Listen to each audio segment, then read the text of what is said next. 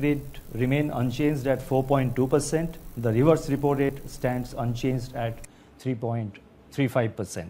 MPC also decided to continue with the accommodative stance of monetary policy as long as necessary, at least through the current financial year and into the next year, to revive growth on a durable basis and mitigate the impact of COVID-19 while ensuring that inflation remains within the target going forward. Remain unchanged at 4.2%. The reverse repo rate stands unchanged at 3.35%.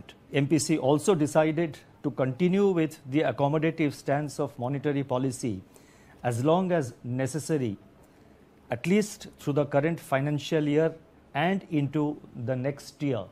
जी से सवाल पूछता हूं, आप सामाजिक समरसता और सामाजिक न्याय की बात करते हैं। आपके अपने घर के अंदर दलित नेता जो आपके थे, जो आपके पार्टी के थे, आपने उनकी हत्या करवाई और यह पूरा विषय आप ही के पार्टी के नेता की पत्नी ने एफआईआर के रूप में दर्ज कराया है। आप आज चुप क्यों हैं? इसका जवाब कौन देगा तेजस्वी जी? इसका जवाब कौन देगा तेज प्रताप जी? कौन देगा? कौन देगा इसका जवाब कि आपने करोड़ों लाखों रुपए का इसमें घपला किया है? कौन जवाब देगा कि आपने उगाई करने की कोशिश की है? Vaccine development in India.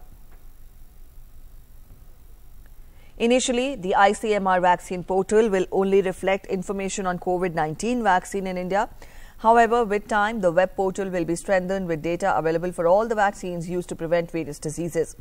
Currently, 3 COVID vaccine candidates are in different phases of clinical study. They include the Bharat Biotech vaccine, DNA vaccine, and the recombinant Oxford University vaccine. The vaccine portal will contain sections including COVID-19 vaccine, countries initiative, international symposium, and FAQ for the general public. The portal will be available in all the regional languages. The portal will also provide information from WHO regarding COVID-19. Up next, a quick look at the COVID-19 situation from across the nation. India's recovery rate has further improved to 82.58%. During the last 24 hours, 74,893 patients have recovered and they were discharged. The Health Ministry said that the total number of recoveries has reached 50,16,520. The constantly increasing recoveries have ensured that the actual caseload of the country has reduced and currently comprises